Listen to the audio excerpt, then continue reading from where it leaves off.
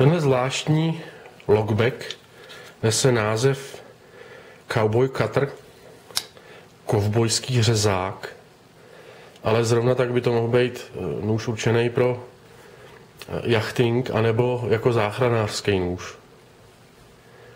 Ale zřejmě priorita je ořezávání kopyt u koní a podobné práce.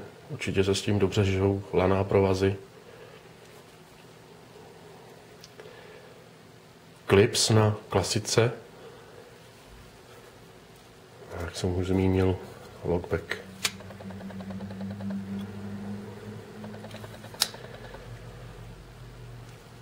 Ty střenky mě právě přivedly na to záchranářství, jsem se zamyslel vlastně, k čemu ten nůž je určený. Na krabičce je to napsaný a zvýrazněný obrázek kovboje. Takže takový univerzální použití pro poměrně specifický nůž.